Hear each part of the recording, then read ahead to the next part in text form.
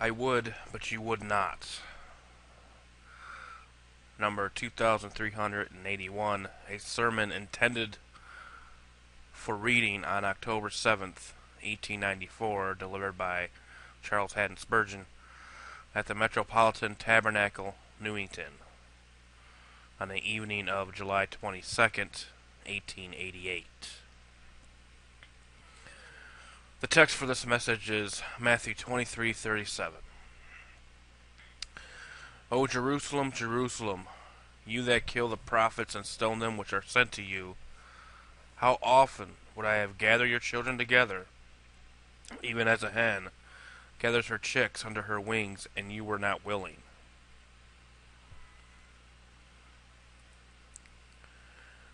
This is not and could not be the language of a mere man. It would be utterly absurd for any man to say that he would have gathered the inhabitants of a city together, even as a hen gathers her chicks under her wings. Besides, the language implies that for many centuries, by the sending of the prophets and by many other warnings, God would often have gathered the children of Jerusalem together as a hen gathers her chicks under her wings. Now, Christ could not have said that throughout those ages he would have gathered those people if he had been only a man. If his life began at Bethlehem, this would be an absurd statement. But as the Son of God, always loving the sons of men, ever desirous the good of Israel, he could say that in sending the prophets, even though they were stoned and killed, he had again and again shown his desire to bless his people, till he could truly say, how often would I have gathered your children together.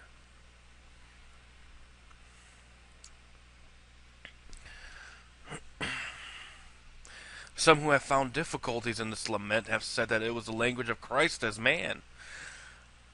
I beg to put in a very decided negative to that. It is, and it must be, the utterance of the Son of Man, the Son of God, the Christ in his complex person as human and divine.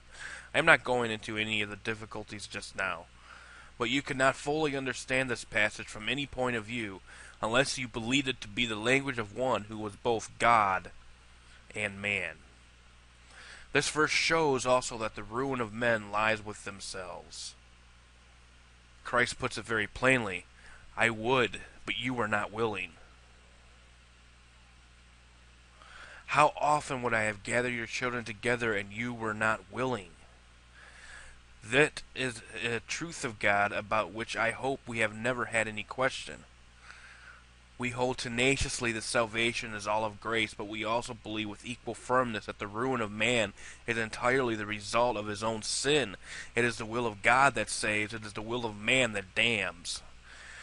Jerusalem stands and is preserved by the grace and favor of the Most High, but Jerusalem is burnt, and her stones are cast down through the transgression and iniquity of men who provoke the justice of God.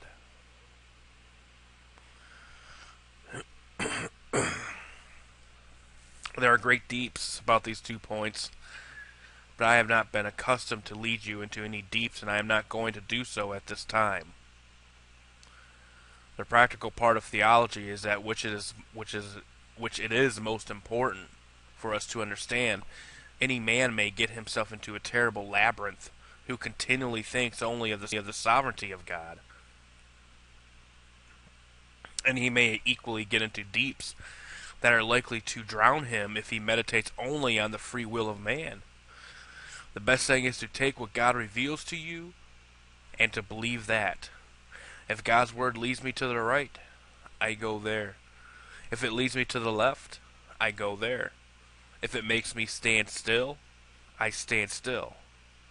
If you so act, you will be safe. But if you try to be wise above that which is written and to understand that which even angels do not comprehend, you will certainly befog yourself. I desire to always bring before you practical rather than mysterious subjects, and our present theme is one that concerns us all. The great destroyer of man is the will of man. I do not believe that man's free will has ever saved a soul, but man's free will has been the ruin of multitudes. You would not. It's still the solemn accusation of Christ against guilty men. Did he not say at another time, "You will not come unto me, that you might have life"? The human will is desperately set against God, and is the great devourer and destroyer of thousands of good intentions and emotions which never come to anything permanent, because the will is acting in opposition to that which is right and true. That, I think, is the very marrow of the text, and I am going to handle it in this fashion.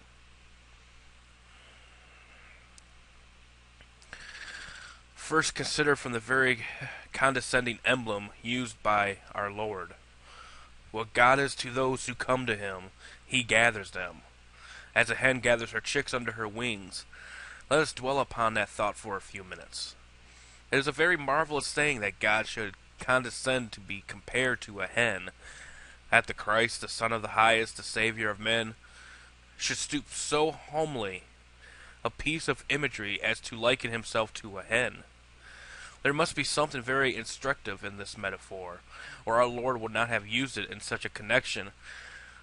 Those of you who have been gathered unto Christ know, first, that by this wonderful gatherer you have been gathered into happy association. The chicks beneath the wings of the hen look very happy, all crowded together. What a sweet little family party they are. How they hide themselves away in great contentment and chirp their little note of joy.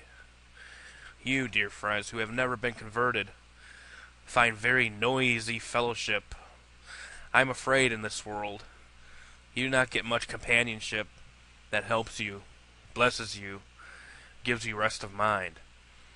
But if you had been gathered to the Lord's Christ, you would have found that there are many sweetnesses in this life in being beneath the wings of the Most High. He who comes to Christ finds father, mother, sister, and brother. He finds many dear and kind friends who are themselves connected with Christ, and who therefore love those who are joined to him.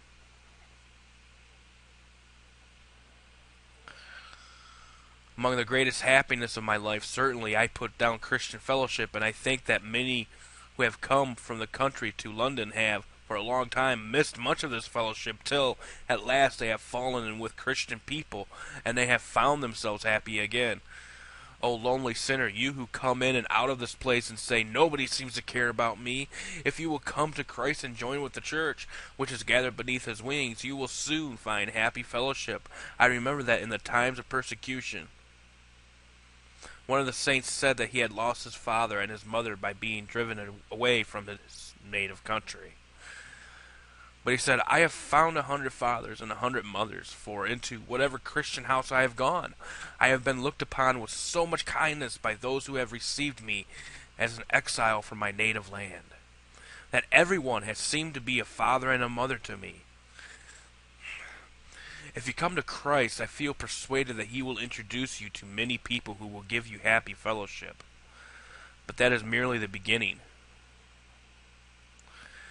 A hen is to her little chicks next a cover of safety. There is a hawk in the sky. The mother bird can see it, though the chicks cannot. She gives her peculiar cluck of warning, and quickly they come and hide beneath her wings. The hawk will not hurt them now. Beneath her wings they are secure. This is what God is to those who come to him by Jesus Christ. He is the giver of safety. He shall cover you with his feathers, and under his wings shall you trust. His truth shall be your shield and buckler. Even the attraction of your old sins or the danger of future temptations, you shall be preserved from all these perils when you come to Christ and thus hide away under him. The figure our Lord used is full of meaning. For in the next place, the hen is to her chicks the source of comfort. It is a cold night, and they would be frozen if they remained outside, but she calls them in, and when they are under her wings, they derive warmth from their mother's breast. It is amazing the care of a hen for her little ones. She will sit so carefully and keep her wings so widely spread that they may all be housed. What a cabin! What a palace it is for the young chicks to get there under the mother's wings. The snow may fall or the rain may come pelting down, but the wings of the hen protect the chicks. And you, dear friend, if you come to Christ, shall not only have safety, but comfort. I speak what I have experienced. There is a deep, sweet comfort about hiding yourself away in God, for when troubles come, wave upon wave, blessed is the man who has a God to give him mercy upon mercy. When affliction comes, or bereavement comes, when loss of property comes, when sickness comes in your own body, there is nothing needed but your God. 10,000 things apart from him cannot satisfy you or give you comfort. There, let them all go. But if God is yours and you hide away under his wings, you are as happy in him as the chicks are beneath the hen. Then the hen is also to her chicks the fountain of love. She loves them. Did you ever see a hen fight for her chicks? She is a timid enough creature to any other time, but there is no timidity when her chicks are in danger. What an affection she has for them. Not for all chicks, for I have known her kill the chicks of another brood, but for her own. What love she has. Her heart is all devoted to them. But oh, if you want to know the true fountain of love, you must come to Christ. You will never have to say, nobody loves me. I am pinning with an aching heart for a love that can fill and satisfy it.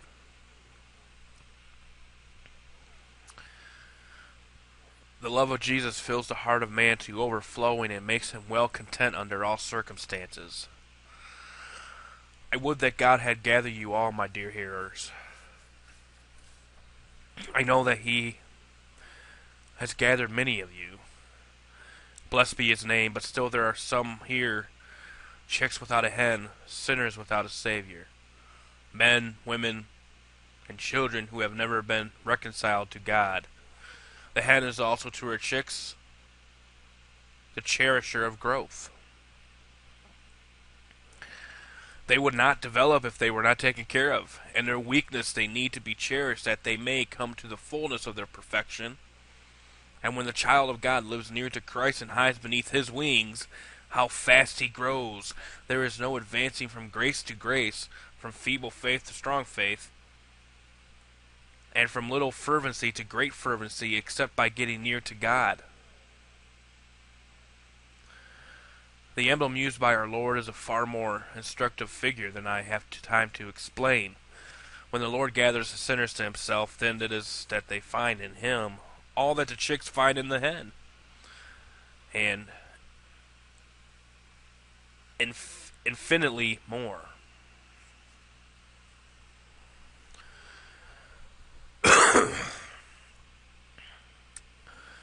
Now notice, secondly, what God does to gather men.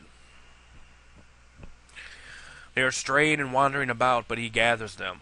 According to the text, Jesus says, how often would I have gathered your children together? How did God gather those of us who have come to him? He gathers us first by making himself known to us. When we come to understand who he is and what he is, and know something of his love, tenderness, and greatness, then we come to him. Ignorance keeps us away from him, but to know God and his Son, Jesus Christ, is eternal life. Therefore, I diligently urge you to study the Scripture and to be, as often as you can, hearing a faithful preacher of the gospel, that knowing the Lord, you may by that knowledge be drawn towards him. These are the cords of love with which the Spirit of God draws men to Christ.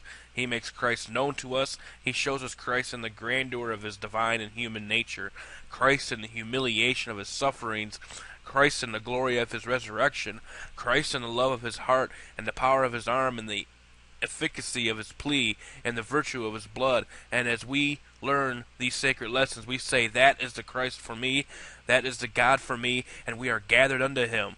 But God gathers many to himself by the call of his servants. You see that of old he sent his prophets, now he sends his ministers. If God does not send us to you, we shall never gather you. If we come to you in our own name, we shall come in vain. But if the Lord has sent us, Then he will bless us, and our message will be made to you a means of gathering you to Christ. I would much rather cease to preach than be allowed to go on preaching, but never to gather souls to God. I can truly say that I have no wish to say a pretty thing, or turn a period, or utter a nice figure of speech. I want to win your souls, to slay your sin, to do practical work for God with each man, each woman, each child who shall come into this tabernacle. And I ask the prayers of God's people that it may be so. It is thus that God gathers men to himself by the message which he gives to them through his servants.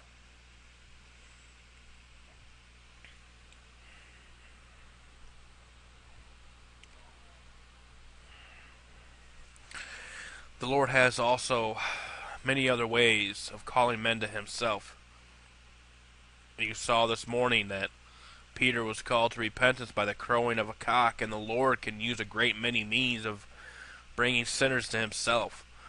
Omnipotence has servants everywhere, and God can use every kind of agent, even though it appears most unsuitable to gather together his own chosen ones. He has called some of you. He has called some of you who have not yet come to him. The text says how often. It does not tell us how often, but it puts it as a matter of wonder, how often, with a note of exclamation. Let me ask you, how often has God called some of you? Conscience has whispered its message to the most of you when you come to see men dying. If you talk seriously with them, they will sometimes tell you that they are unprepared, but that they have often trembled and been suspicious. They have long suffered from unrest, and sometimes they have been almost persuaded. I should not think that there is a person in this place who has not been made, sometimes to shake and tremble at the thought of the world to come. How often has it been so with you? How often, says God, would I have gathered you? The Lord sometimes speaks to us not so much by conscience as by providence. That death in the family, what a voice it was to us when your mother died, when your poor father passed away. What a gathering time it seemed to be. You soon forgot all about it, but you did feel it then. Ah, my dear woman, when your babe was taken from your bosom, and the little coffin left the house, you remember how you felt. And you, father, when your prattling boy sang the Sunday school hymn to you on his dying bed and well near broke your heart, when then was the Lord going forth in his providence to gather you. You were being gathered, but you were not willing to come. According to our text, you would not. It has not always been by death that the Lord has spoken to you, for you have had other calls. When you have been brought low, or have been out of employment, when sometimes a Christian friend has spoken to you, when you have read something in a tract or paper which has compelled you to pull up and made you stand aghast for a while, has not all that had a reference to this text? How often, how often, how often would I have gathered you? God knocks many times at some men's doors. I know that there is a call of his watch is effectual. Oh, that you might hear it. But there are many other calls which come to men, of whom Christ says, many are called, but few chosen. How often has he called you? I wish you would try and reckon up how often the Almighty God has come to you and spread out his warm, wide wings, and yet this has been true. I would have gathered you, but you were not willing. One more way in which God gathers men is by continuing to have patience with them and sending the same message to them. I am always afraid that you who hear me constantly will get to feel, we have heard him so long and so often that he cannot say anything fresh. Why did I not use to shake you when first you heard me, and compel you to shed many tears in the early days of your coming to this house? And now, well, you can hear it all without a tremor. You are like the blacksmith's dog that goes to sleep while the sparks are flying from the anvil. Down in Southwark, at the place where they make the big boilers, a man has to get inside to hold the hammer while they are riveting. There is an awful noise. The first time that a man goes in, he feels that he cannot stand it and that he will die. He loses his hearing. It is such a terrible din. But they tell me that after a while, some have been known even to go to sleep while the men have been hammering. So it is in hearing the gospel. Men grow hardened, and that which was at one time a very powerful call seems to be at the last no call at all. Yet here you are, and your hair is getting gray. Here you are.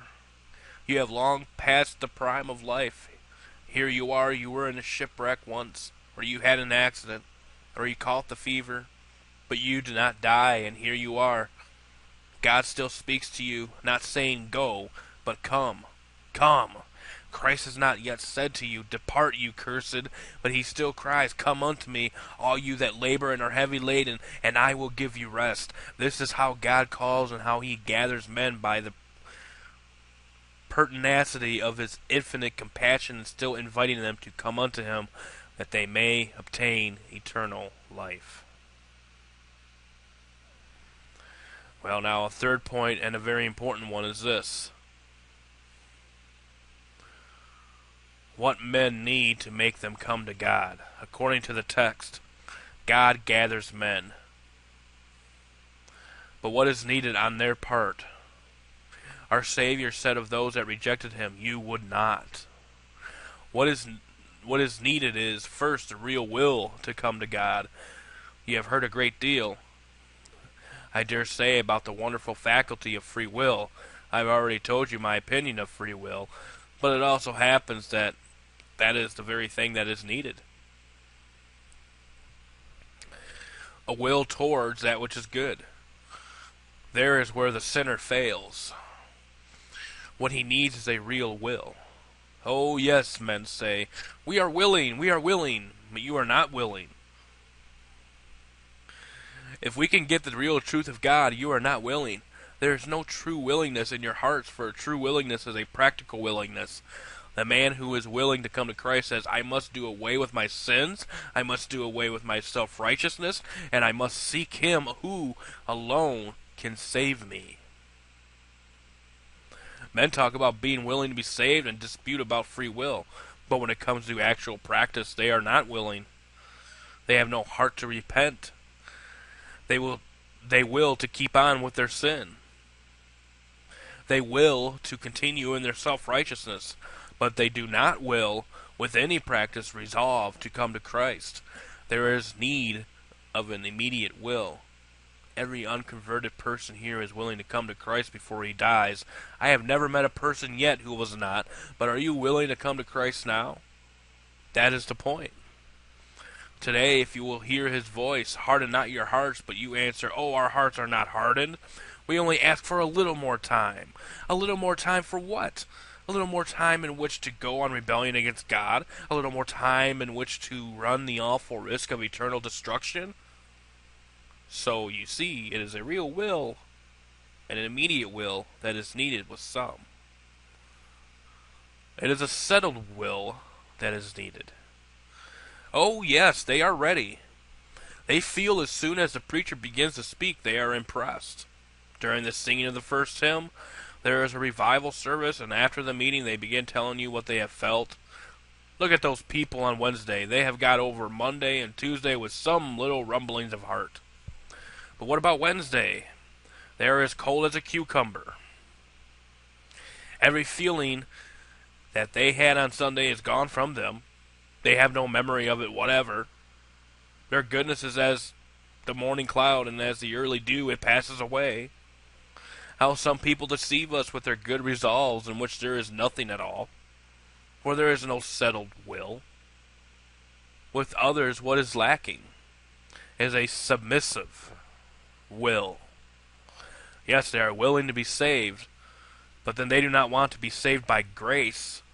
They are not willing to give themselves up altogether to the Savior.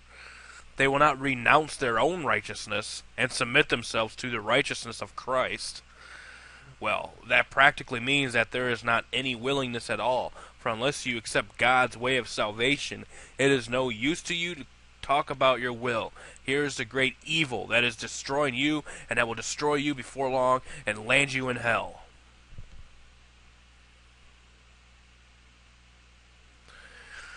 You would not. You were not willing.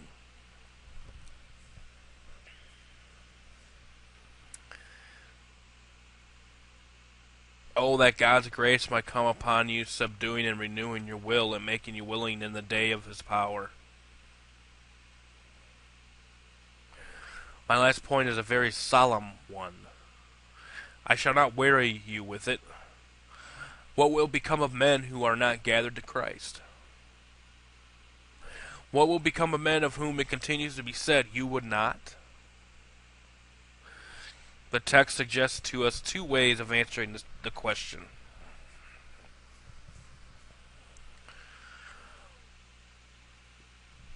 What becomes of chicks that do not come to the shelter of the hen's wings? What becomes of chicks that are not gathered to the hen? Well, the hawk devours some, and the cold nips others. They miss the warmth and comfort of that they might have had. That is something. If there were no hereafter, I should like to be a Christian. If I had to die like a dog, the joy I find in Christ would make me wish to be His follower. You are losers in this world if you love not God. You are losers of peace, comfort, strength, and hope, even now. But what will be your loss hereafter, with no wings to cover you when the destroying angel is abroad, no feathers beneath which you may hide when the dread thunderbolts of justice shall be launched one after another? From God's right hand you have no shelter, and consequently no safety. He that has made his refuge God shall find a most secure abode. But he who has not that refuge shall be among the great multitude, who will call to the rocks and the mountains to fall upon them, to hide them from the face of him that sits upon the throne, and from the wrath of the Lamb. O sirs, I pray you, run not the awful risk of attempting to live without the shelter of God in Christ Jesus. But the text suggests a second question. What becomes of Jerusalem in the end? O Jerusalem, Jerusalem, how often would I have gathered your children together, but you were not willing. Well, what happened to Jerusalem?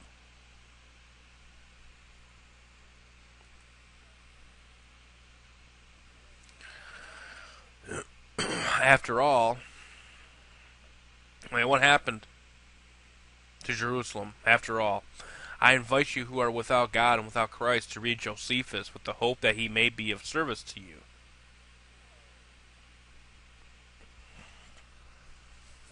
What became of the inhabitants of that guilty city of Jerusalem? Well, they crucified the Lord of glory, and they hunted out his disciples, and yet they said to themselves, we live in the city of God, no harm can come to us. We have the temple within our walls, and God will guard His own holy place.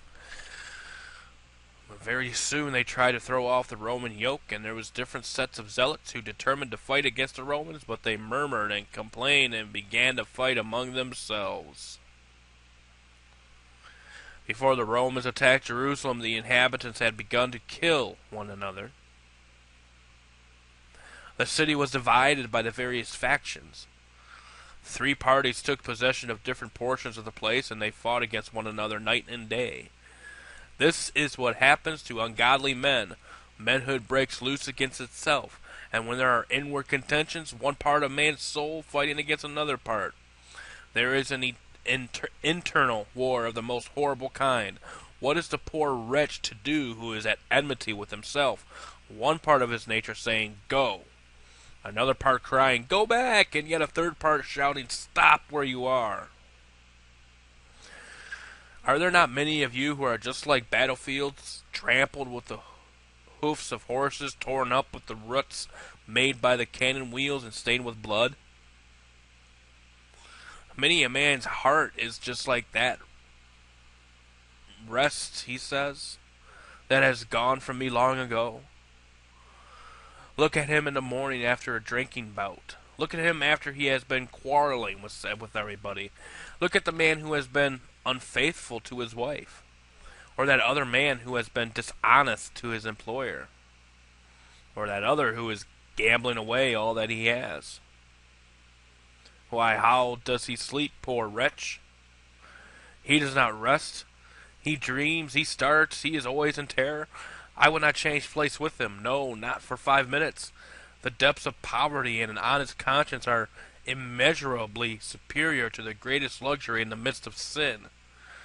The man who is evidently without God begins to quarrel with himself. By and by, one morning, they who looked over the battlements of Jerusalem cried, "The Romans are coming, in very deed they are marching up towards the city." Vespasian came with an army of 60,000 men. And after a while, Titus had thrown up mounds round about the city so that no one could come in or go out of it. He had surrounded it so completely that they were all shut in. It was, as you remember, at the time of the Passover, when the people had come from every part of the land, 1,000,000 and more of them, and he shut them all up in that little city. So a time comes with guilty men when they are shut up. This sometimes happens before they die. They are shut up. They cannot have any pleasure in sin as they used to have, and have no hope. They seem altogether cooped up. They have not been gathered by God's love, but now at last they are gathered by an avenging conscience. They are shut up in God's justice. I shall never forget being sent for in my early days to see a man who was dying.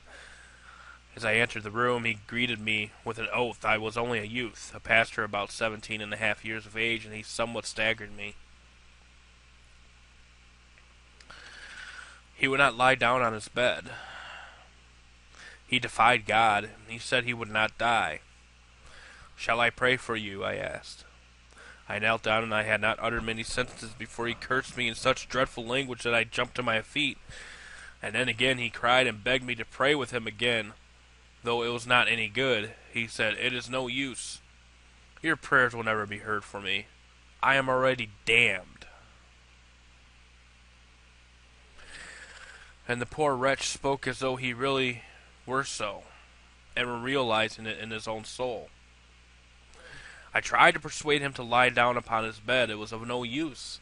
He tramped up and down the room as fast as he could. He knew that he would die, but he could not die while he could keep on walking, and so he kept on. Then again I must pray with him, and then would come another awful burst of blasphemy, because it was not possible that the prayer would be heard. It does not often happen that one sees a person quite as bad as that, but there is a condition of heart that is not so visible, but which is quite as sad, and which comes to men dying without Christ. They are shut up. The Roman soldiers are, as it were, marching all around the city, and there is no escape. And they begin to feel it, and so they die in despair. But then when the Roman soldiers did come, the woes of Jerusalem did not end. There was a famine in the city, a famine so dreadful that what Moses said was fulfilled. And the tender and delicate women ate the fruit of her own body. They came to search the houses because they thought there was food there, and a woman brought out half of her own babe and said, "Well, eat that if you can."